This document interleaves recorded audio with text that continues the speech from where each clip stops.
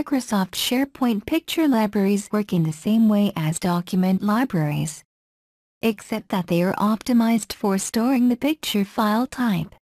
The picture library provides special views for looking at all of the pictures in the library as a slideshow.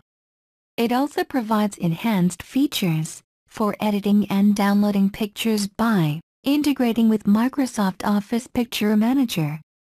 Today, we will create a picture library for storing photos of each of our company products. Click on Site Actions menu, located on the top right of the page. A drop-down menu will appear. Click Create from the drop-down menu. The Create page will appear. In the Libraries area, click Picture Library. The new Picture Library page will appear.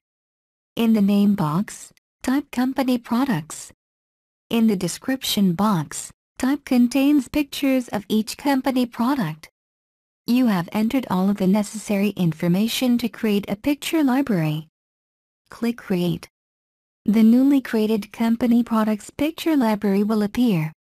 That concludes the process of creating a picture library for storing photos in Microsoft SharePoint. Thank you and have a nice day.